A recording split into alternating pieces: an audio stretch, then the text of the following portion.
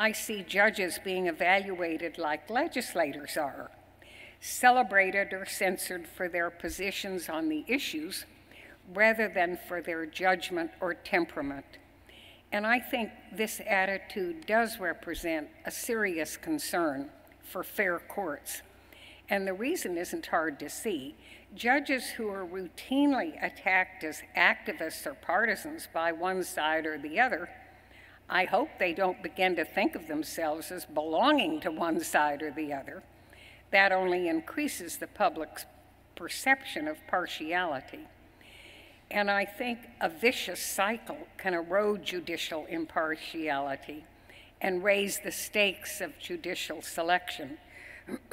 I think we should try very hard in all our states not to increase the politicization of the process of selecting judges.